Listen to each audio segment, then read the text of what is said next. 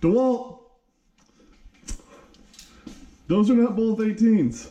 Well, cause see, I was looking at this going, this looks a lot more like a 16. It is. Those morons. It is. They're both 16s. That's awesome. You know, my Stanley set had two 10mm instead of a 3/8 and a 10 mil.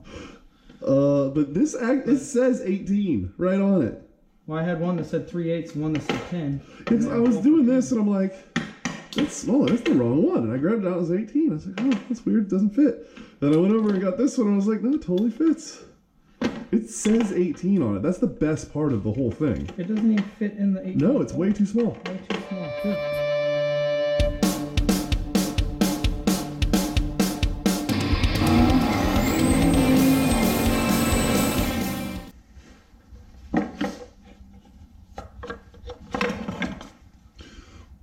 I can get that out. We're gonna need big boy. 16, 17 maybe? Guess what? It'll work. What the fuck? What was that about? Oh, it's not gonna be the back one. I can tell you how much right now. Okay, the ratchet. Yeah, I'm gonna need a ratchet, unfortunately. Go back to the house, cut the rod and put it in, and then... And what pulley? That one you just took the belt off of? Because that's what it's leaking from. Maybe? Take that pulley off, and then I think it's that one right behind it. Maybe it's that one. That's definitely, that's what it was. So, about that. Should have broke it loose with the belt on. Yeah. There's not a hole in it to hold it. There is. You can get a flathead. Yeah, that's what I was afraid of. It's not gonna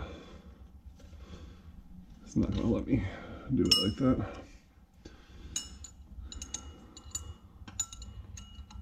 And the impact, I don't think will fit in here.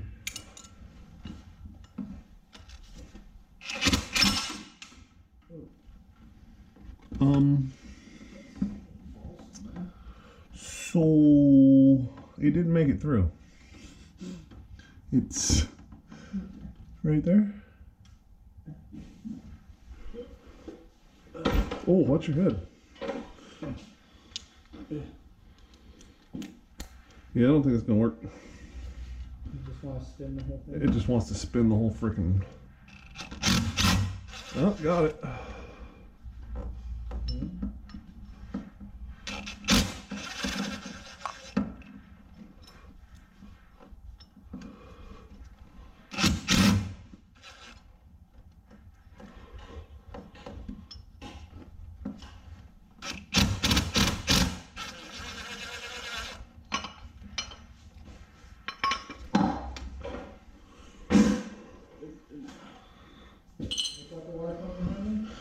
Yeah, I guess it's a water pump. I don't know.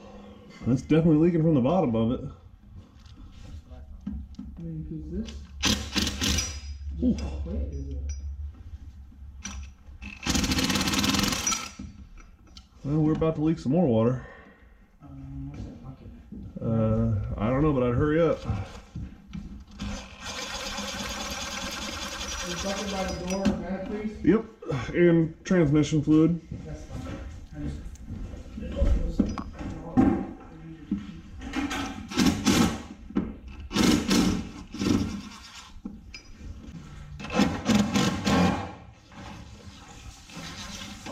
That's definitely the water pump. I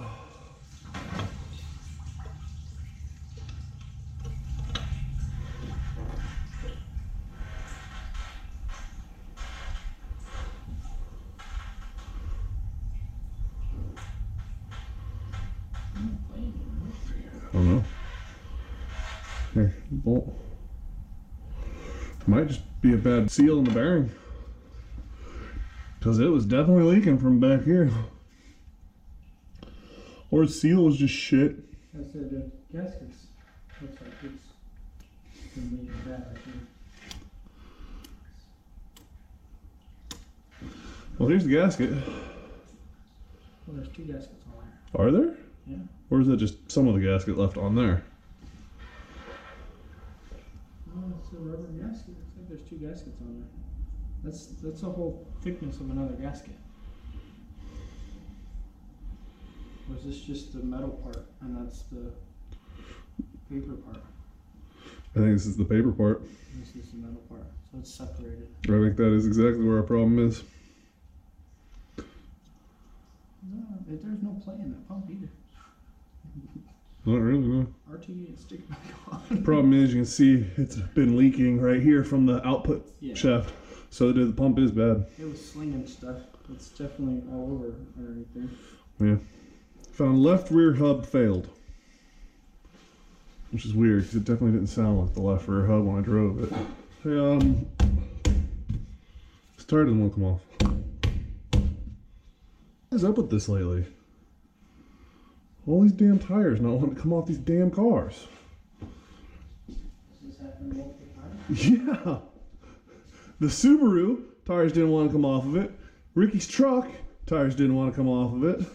Well, I'm to the point now where I'm like, I don't want to hit it too hard and freaking. Can we get this tire off? Put my 3-jaw puller on my rim on the Blazer. They were rusted to the hub. Oh man. Oh, it's on there.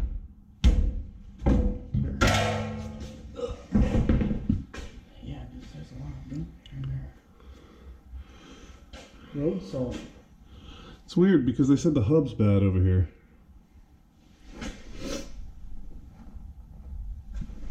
For a tire that doesn't look like it's been off anytime soon, I don't know how this hub's bad.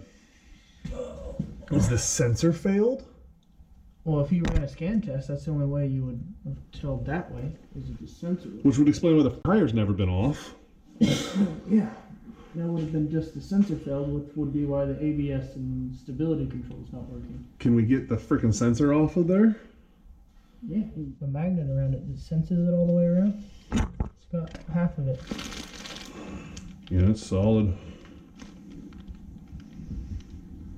That is some hose shit. There's nothing wrong with that hub other than that. Yeah. Whatever.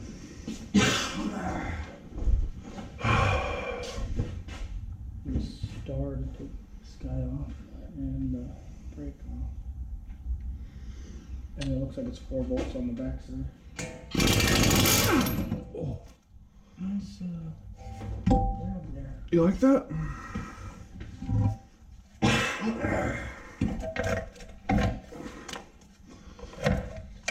Alright, what size are those? Yep. You pull? Oh, Jesus.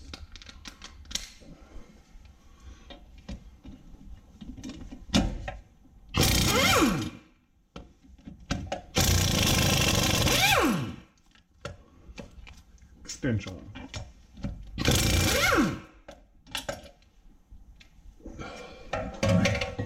Oh, that's awesome now.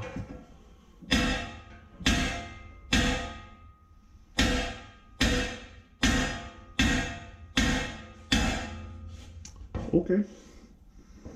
I don't know if slide hammer's gonna do it. Because how are you gonna get the slide hammer to... My teeth aren't long enough to go in there all the way. You have the outside jaw? This thing's beat up. Yeah, I think we're gonna need to go run a new one of these from our AutoZone and take this gem back. 3 of them.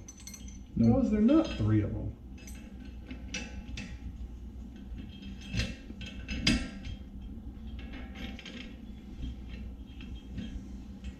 That's not gonna work either. See, I tried offsetting it and I had 2 inside hooking and 1 out here hooking. That didn't work either. But I didn't try it with the hooks on the outside. It kept slipping off, but there's not much There's to not grab much on to that grab side. there. That's what I was worried about. But we might be able Problem to is you slip can't- one. You're not going to be able to do that because the way it's set up, it won't let you. I mean, hell, even like this, it's not gonna let you do it. The only other idea I have would be to use the 2 jaw on it. Go 3 jaw all the way through. Which it won't. It doesn't go deep enough to go all the way through.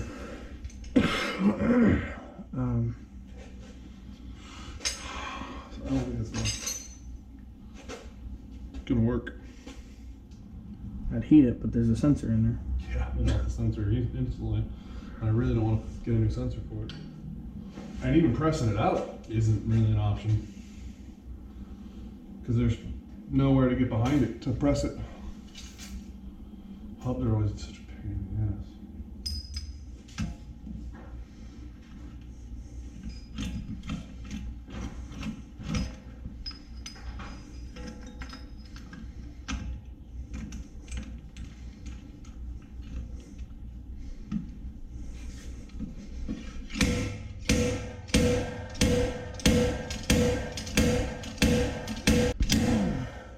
I thought you were taking this off so we could put it in the press. Yeah, well, it goes on top of the cradle. That's the last one I'm on. I tried hitting it with like a chisel to just break the stupid tab off.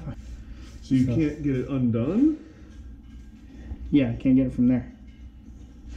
I tried breaking the little zip tie clip. I can't even get it to break. There's not enough room for me to get to it. So I tried a new approach. Okay. This is a hard approach.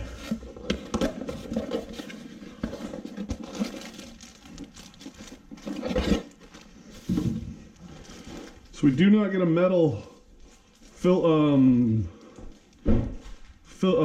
seal with this one, the new one. All right, well, I guess you come back to me. You can see the new water pump we put in. It's right there. Shiny. All right, so we gotta prop it up somehow. How are we gonna do that? Yeah, I don't know how we're gonna do that. The hub's bigger than your hole. Well, it's bending the shit out of that. I don't want to see it actually doing anything. That's not working. Yeah, but I think we stopped playing with the little torch and put the big boy on it. Okay. You know what I mean?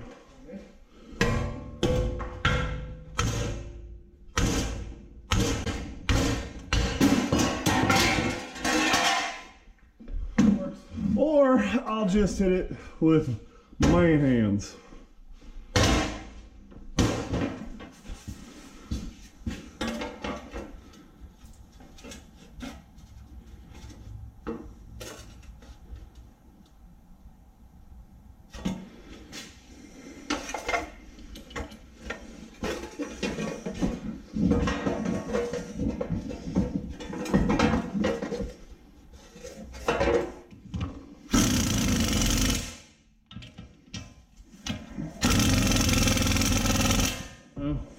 It's probably been up there a while.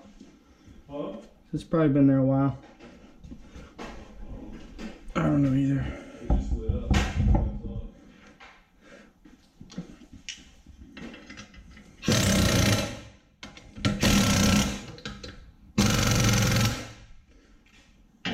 All right, we just got to put that wheel back together, get some fluid in it, and then. All right, so that's my friend's Buick. She took it to the dealership because it was making a funny noise in the front end of the car, and basically they hooked it up to a computer and looked in the engine bay and basically said it's leaking and needs a new water pump and you need a new rear hub, and that's all you need. So we got it in the air, and it did need a new water pump, so we got that all swapped out for her, which wasn't too bad of a deal. And then that rear hub was a disaster. It did not want to come out of there. The press wasn't working for it. The slide hammer didn't work for it. Finally, just good old brute force and the vise finally got it out. But we got all that put back together, and then we investigated what the noise was in the front. We did find it. You'll see that next week's episode, because it's it's terrible. I can't believe they couldn't have taken it for a freaking test drive and missed that. I don't get it. I think they hooked it up to a computer, took a quick look at it and said, yep, this is the problem, and said it was going to be a ton of money. And then they wouldn't even have actually fixed what was actually wrong with the car. But Like I said, tune in next week. We're going to get to the bottom of what the real problem is with that and get that all solved for and get it back on the road. But let me know what you guys think in the comments. Tell me what you want to see more of, that type of stuff. We really appreciate the comments and the constructive criticism and stuff like that.